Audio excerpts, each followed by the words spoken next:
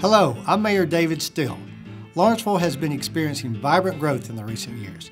In the heart of the city, you will find our newly expanded Arts Center, our renovated Lawrenceville Lawn, 1,200 free parking spaces, and unique shops and restaurants on the square encircling our beautiful historic courthouse.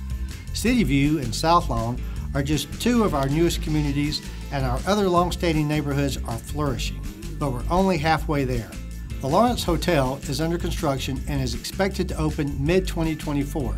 This $40 million project includes a 120-room Hilton Tapestry Hotel, convention center, a full-service restaurant, and multiple retail locations. Our community healthcare partner, Northside Hospital Gwinnett, is undergoing a $1.5 billion expansion in Gwinnett County, and that's with a B. The majority of that money will be going toward the Lawrenceville campus.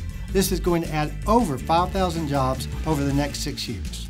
The city continues its efforts to ease traffic and congestion for our residents and visitors through essential road projects.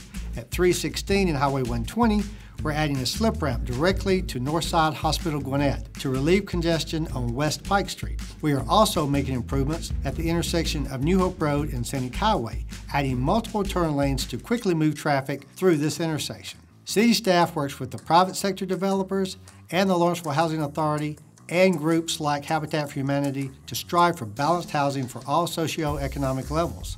Hearthside in Southtown Lawrenceville will open later this year. Park Place is under construction, and Central Block development is in the planning stages. We have a strong relationship with our local schools, evident through our successful Summer of Impact High School internship program and our Legacy Leaders Youth Council, and with the recent renaming of our college corridor to Grizzly Parkway in honor of our connection with Georgia Gwinnett College, you can see that we work hard to have that great relationship.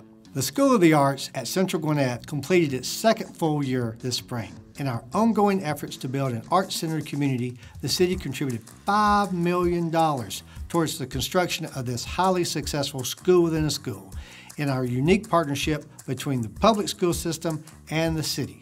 All this talk about growth has gotten me hungry. Have you dined in the DTL lately? Perry Street Chop House and Scrumptious are two new arrivals to the square, and they are sure to please you. Recent retail additions include Becca's Well, Artsy, and the Play Parlor. Coming soon, we have Anejo, a brand new Mexican restaurant on Perry Street, and then also the Third Rail Distillery is about to pop out of the ground in the Depot District, so please drop by and check it out. Exciting things are happening here, and we invite you to come alive in Lawrenceville.